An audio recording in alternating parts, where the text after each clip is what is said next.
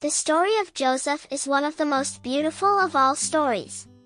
Joseph represents an example of courage in facing injustice and the difficulties of life. Joseph's father, Jacob, had 12 sons from whom descended the 12 Jewish tribes. Joseph and Benjamin were sons of Rachel, Jacob's favorite wife. Joseph's story begins with a dream that he had, and he told it to his father. "My father, I saw 11 stars, and the sun, and the moon, I saw them prostrate before me." Jacob managed to interpret the dream, and saw the future greatness of Joseph and said to him, "Do not tell this dream to your brothers, who would, certainly, plot against you." Joseph's brothers learned of this dream, and were very jealous of it. They decided to kill him, and said, "Joseph and his brother Benjamin are more loved by our father. It is evident that our father is mistaken. Let us kill Joseph or abandon him in an unknown land. Thus, our father's attention will be all for us, and we would be well regarded." One of them said, "Do not kill Joseph. If absolutely necessary, rather throw him at the bottom of a cistern, so that some caravans can find him and take him away." They asked their father for permission to take him in a day trip, saying, "Let Joseph come to have fun and play with us tomorrow, we will watch over him." The father said, "It saddens me that you take him with you. I fear the wolf will devour him while you pay no attention to him." They replied, "If the wolf eats him and we are so numerous, then we would be wretched." After much insistence, Jacob agreed that Joseph, who was 12 years old at the time, would go with them. On the way, they began to beat and insult him, showing him all the hatred they had for him. When they got to the cistern, they stripped him naked, and threw him in, then they went away. Joseph begged them not to leave him alone and naked in the damp cold of the cistern, but in their hearts there was no place for pity. Before reaching home, they killed a roe deer and stained Joseph's shirt with its blood. In the evening they returned to their father weeping, and said, "You won't believe us, but, while we were playing chase each other, leaving Joseph to guard our stuff, he was devoured by a wolf," and they presented him with his shirt, stained with blood. Jacob didn't believe them, and he said, "What a merciful wolf! He ate my son without ruining his shirt. Your souls have suggested a crime to you." Jacob called upon God to give him the strength and composure to bear his great loss. As Joseph was weeping in the cistern, cold and frightened, God inspired him by saying, "You will remind your brothers of what they have done, when they least expect it." It meant that in the future he would be the one to take his revenge on them. While he was in this pitiful condition, a caravan arrived. One of them went to draw water from the cistern. When the bucket came down, Joseph clung to it. The caravan driver said, "Good news! There's a boy." When they pulled him out, they said, "He's a beautiful boy." They were very happy because they had decided to sell him in the market to get some money. They thought him lost to his family or a slave run away from his master, so they hid him as if he were merchandise. Arriving in Egypt, they sold him at a low price for a few pieces of silver. They had no idea of the value God attributed to him. The one who bought it in Egypt was the treasurer of the king of Egypt, that is, the minister of finance, and had the title El-Aziz, who immediately felt sympathy for Joseph and said to his wife, "Treat him well, he will be useful to us, perhaps we could adopt him as a son." Since they couldn't have children. And so Joseph lived in the house of the Aziz. Joseph's life up to that point looked so dramatic. He was estranged from his parents, beaten, and thrown into the well by his brothers, and sold in the market as a commodity, but this was the first step towards a life filled with glory and success. Joseph moved into a comfortable and luxurious house of a rich and powerful man, and his wife, who, unable to have children, treated him like a son. Joseph, growing up, became more and more beautiful and wiser. He was the most beautiful man of his time. God taught him the interpretation of dreams, and gave him prophecy of him as his father Jacob, his grandfather Isaac, and his great-grandfather Abraham. His master, as the years went by, trusted him more and more, and made him responsible for his house. Aziz's wife, Zuleika, was a young woman of almost 36, very beautiful, rich, with a lot of free time at her disposal, and with a husband who was always busy with his work. She lived in the same house for years with Joseph, who was growing day by day before her eyes. He became a handsome and attractive young man of almost 25 years. The more time she spent with him, the more she felt attracted to this handsome young man of great charisma. Zuleika fell in love with Joseph and tried to show him her love in every way, but Joseph didn't want to hear of it. She haunted him, showing off all her charms, and he always tried to escape from her temptations. Joseph didn't want to betray his master, who treated him like a son. Exasperated, she had all the access doors to the house closed and said to him, "Here I am at your disposal." Joseph didn't accept her proposal, saying, "My master gave me a good welcome, how could I do him this great wrong and betray the trust he places in me?"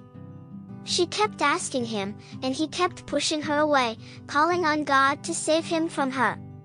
When he was about to give in, Joseph heard a voice, perhaps it was the archangel Gabriel, who warned him. So, Joseph ran towards the door of the house to run away from her, and she ran after him and, in an attempt to hold him back, and grabbed hold of his shirt, which she tore from behind. At that moment, the door flew open, and her husband appeared. Zuleika, irritated by his rejection, told her husband that Joseph had tried to harm her and said, "What does he deserve who wanted to hurt your wife? Only prison or a painful punishment." Joseph said, "It is she who wanted to entrap me." A witness from her family intervened and said, "If Joseph's shirt is torn from the front, she is telling the truth and he is a liar. If instead the shirt is torn at the back, then she is lying and he is telling the truth." Given that the shirt was torn at the back, there was no doubt that her wife was the wrongdoer. The husband said, "Go now, Joseph." The husband indignantly turned to his unfaithful wife and said to her, "Ask forgiveness for your sin, indeed you are guilty." Rumors went around, and people in town were murmuring, everyone was talking about Zuleika and her servant. High society women gossiped, the Aziz's wife tried to attract her young servant, her love for him made her blind. It seems that she is completely lost. Hearing their gossip, Zuleika invited them to a banquet, had fruit prepared, and gave them sharp knives to cut it. Making Joseph enter in the room suddenly, the women looking at him cut off their fingers without realizing it. They exclaimed, "May God protect us from this beauty too. This is not a human being, but a most noble angel." Then Zuleika said to them, "He is the one for whom you offended me. I tried with him with all my graces, but he refused to give in. But that's enough, if he doesn't do what I command him, he will be sent to prison and he will be among the most miserable." Joseph preferred prison rather than doing what they are asking him for. He called upon God to remove from him the snares of Zuleika. In an attempt to save the reputation of the great notable whose wife was the talk of the whole city, it seemed to them convenient to send Joseph to prison for a time even though they had evidence of his innocence. Any person in Joseph's place would have done the opposite, not all of course in order to save himself from prison, and he would have submit to Zuleika's irresistible charm. Joseph had the true fear of God. A truly fearful knows his limits, he is aware of not crossing the line that divides the right path and the wrong path. Joseph was abandoned by all, except by God, and he never stopped thanking him, praising him, even in prison where he remained for a long time. There, Joseph befriended the prisoners, helped them, giving them his affection, and interpreting their dreams. Together with him they imprisoned 2 young men. The 2 young men became friends of him. Each of them received a dream. One of them said, "I saw myself in a dream crushing grapes." The other said, "I saw myself carrying a basket of bread on my head and the birds were eating it." The 2 said, "O Joseph, explain to us the interpretation of all this." Before answering their questions, Joseph taught them the religion of his ancestor Abraham. He tried to convert them to faith in the oneness of God so that both of them, and especially the one who would soon be sentenced to death, could save his soul. Joseph's cult and faith were the characteristics that had struck his fellow prisoners to the point of prompting them to turn to him to interpret their dreams. Joseph said to them, "One of you will be set free and become the butler of the king, while the other will be crucified and the birds will peck at his head." The butler's job was to taste the wine before offering it to the king. Joseph's predictions came true. One of them was hanged and the butler was released. When the butler was released, Joseph asked him to remember him with his king and to tell him the story of an innocent prisoner. But Satan, the enemy of mankind, made the butler forget to tell his lord about Joseph. Thus Joseph was forgotten in prison for 9 long years, who bore them with faith and patience, trusting in God's justice. One day the king of Egypt had a dream and said to his men, "I dreamed of 7 fat cows, chased by 7 lean cows. The latter turned into monsters, and devoured the fat ones. Then I saw on the bank of the Nile, 7 ears of wheat, green and full, which disappeared into the mud. And their place was taken by 7 ears, dry and empty. You wise men, reveal to me the meaning of this vision of mine." They replied, "Confused nightmares. We don't know how to interpret nightmares." The news of the dream reached the king's butler, who, remembering Joseph, immediately went to tell the king about it and said, "Joseph is the only one who can interpret this dream. When I was in prison he had recommended me to tell you his story, but I forgot. Leave it to me, I will let you know the explanation." So the butler went to Joseph and told him about the king's dream. Joseph said to him, "You will cultivate for 7 years, as is your custom. Everything you have collected must be left aside to preserve it, except for the little you will consume. Then come 7 years of famine. You will consume all that you have saved, except what little you will keep. A year will come later in which the people will be relieved by the rains, fertility returns, and there will be so much prosperity that people will queue in front of the presser to press olives, grapes, and other fruit." When Joseph's interpretation was told to the king, he was amazed and immediately commanded, "Release him and bring him here to me."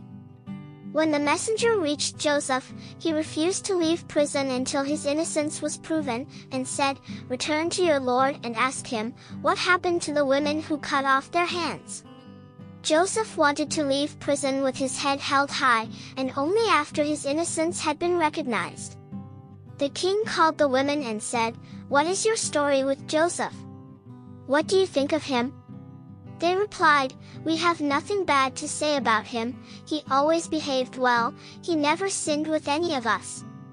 The king looked at Zuleika, the wife of Aziz. She was pale and sad. She missed Joseph and she really wanted to see him. She confessed the whole truth, saying, "By now the truth is evident, I was the one trying to attract him. I regret how I behaved with him." Her love for Joseph changed Zuleika. She became purer. She wanted to correct her image and she didn't want him to look at her as a sinner. She converted to her faith in the oneness of God and she remained in love with him for all these years. When the king was sure of his innocence, he said, "Bring him to me, I want to have him by my side." Joseph entered the king's court and said, "I have solicited this inquiry so that my master knows that I have not secretly betrayed him." When the king began to talk to Joseph, he was amazed at his knowledge and wisdom. They talked about his dream and Joseph explained that the famine would spread in and around Egypt and that Egypt had to prepare itself to face this serious situation. The king said, "From today in our court you will have absolute authority and trust." The king appointed Joseph as his advisor and keeper of the grain stores, then after Aziz's death became his successor, so he was rewarded by God for his faith and patience. Joseph was not looking for wealth or power. On the contrary, he had an almost impossible mission, that of managing the economy of peoples in famine for 7 years. The 7 years of prosperity quickly passed, the 7 years of famine arrived. hunger dominated the whole region. Only Egypt, thanks to Joseph's work, had to eat. Egypt began to distribute food among the peoples of the area, with a system that resembles that of the family booklet. Not everyone who had money could buy the amount of food they wanted, but a load of grain was distributed each. Joseph's brothers went to Egypt to stock up on grain. Only Benjamin remained in Palestine with his father, who feared the jealousy of his brothers. They lined up among the large hungry crowd. They met Joseph. He recognized them, but they didn't. He pretended not to know them. There were 10 brothers with 11 camels, an extra camel to buy a load for his absent brother Benjamin. Joseph asked them why they were 10 with 11 camels, and they said, "We were 12 brothers, one of us left and we remained 11. We have a younger brother who stayed with our father, and we brought his camel to take his load." Joseph explained to them that the rules do not allow them to deliver loads for absent people, but this time he would make an exception on one condition, that next time they bring their brother with them, to be able to give him his load of grain. And he said, threatening, "If you don't bring it, there will be no more loads for you from me." They said, "We will do everything possible to convince our father." Joseph told his employees, "Hide their goods in their luggage, they'll know it when they get home." They were the goods that had to be exchanged for the grain, because in exchange for the grain everyone had to bring some products of his country. When the brothers returned to their father, they said to him, "O father, because of your morbid attachment to Benjamin we could no longer have other loads. Let him come with us, only then we could get supplies, and we will certainly watch over him." Jacob bitterly replied, "Who are you telling? Shall I entrust Benjamin to you to look after in the same way I entrusted you with Joseph many years ago?" When they then unpacked, to find that their goods had been returned to them, they said, "O father, what more could we wish for? Here our goods have been returned to us. Now we will take the opportunity to increase the amount of provisions for the family. We definitely need to bring our brother with us to get another load of camels. It's not the end of the world." After much discussion, Jacob agreed to send Benjamin with them on the condition that they swear to God to bring him back. After they had sworn in, they said, "God is the guarantee of what we say." Arriving in Egypt, Joseph gave his brothers hospitality in his house. At the right moment, away from their eyes, Joseph confided his identity to Benjamin, and asked him not to reveal the secret to the other brothers. He wanted to teach them a lesson before revealing his identity. Joseph had decided to keep Benjamin with him in Egypt and not send him with them. And to do that, he had a plan. He had the brothers' camels loaded with supplies by hiding the king's golden cup, a container with which food was measured, in Benjamin's sack. And as they were leaving, a guard overtook them shouting, "O you of the caravan, you are thieves!" The brothers were amazed by asking, "What are you looking for?" The guard replied, "The king's cup, a load of camel as a reward for the one who will bring it back." They complained, "We have not come here to cause trouble in your country, much less are we thieves." The guard asked them, "What will be the punishment if you lie?" They replied, "He in whose luggage you find the cup will remain your prisoner. This is how we punish the traitors." Joseph started rummaging in their bags, then took the cup out of Benjamin's bags. One of the brothers said, "If he stole, his brother also stole before," referring to Joseph. Joseph hid his pain in his heart, showing them nothing. Then they began to plead, "Our father, a very old man, he will not bear this disgrace. Take one of us instead of him." Joseph replied, "We do not put an innocent person in prison instead of a guilty one, because in that case we would be unjust." They begged Joseph for a long time to free Benjamin. The soldiers made them understand that there was nothing more they could do and that his brother was now their slave. The desperate brothers gathered in conversation. The eldest said, "Remember how your father made you swear to God to bring Benjamin back, and how we deceived him once before about Joseph? I will never go home. I will stay here until my father gives me permission to come back and tell him what happened." They arrived home without Benjamin and his older brother, and told Jacob the whole story. Jacob did not believe them and thought they had gotten rid of Benjamin as they did Joseph in the past. All the old pain and suffering of losing Joseph came back to him, and he began to cry until his pupils went white and he lost his sight from the pain. He always cried in secret, but his children noticed that he was no longer seeing and blamed him, but he said, "I feel that Joseph is still alive. Go, my children, look for Joseph and his brother. Who knows that God will give them all back to me?" Thus, Joseph's brothers returned to Egypt, economically and psychologically destroyed. They met Joseph and said to him, "O Prince, misfortune has befallen us and our family." Seeing their pitiful conditions, Joseph felt sorry for them, so he decided to reveal his true identity and said to them, "Don't you remember what you did to Joseph and his brother with your ignorance?"